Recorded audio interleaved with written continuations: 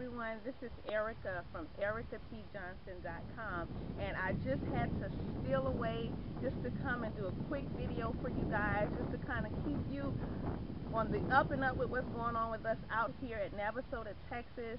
We're at the Renew Me Women's Retreat.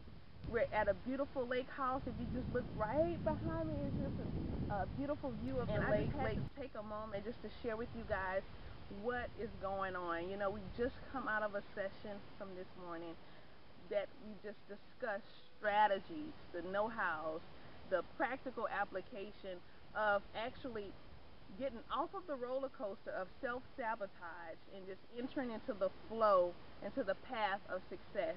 You know, I don't know if you know or not, but there are a number of reasons why we just sabotage opportunities for ourselves, why we get in our own way and we just mess things up for ourselves. But one of those reasons are just us being overwhelmed. We just have too much to do. And when you inevitably have too much to do, something is going to be left undone, or something's going to be done, but it's not going to be done to that point of excellence that you're used to producing and to putting out. And so we're just sitting around the table, we're going through these strategies.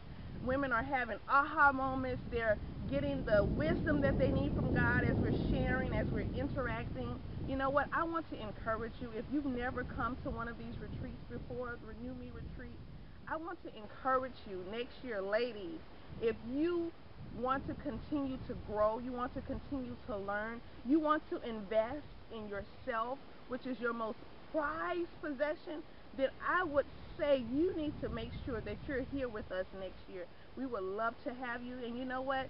Right now, me and the ladies, we're going to get ready to go out to the pool to enjoy some of the cool breezes by the pool as well.